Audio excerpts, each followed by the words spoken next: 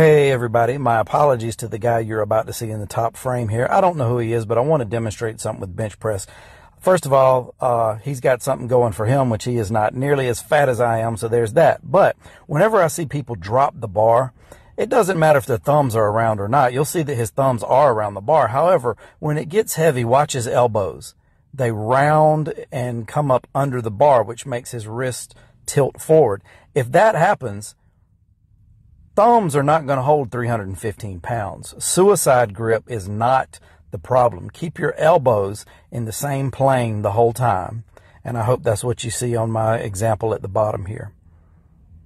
I've been doing that for 25 years and never dropped the bar, no matter how heavy it gets.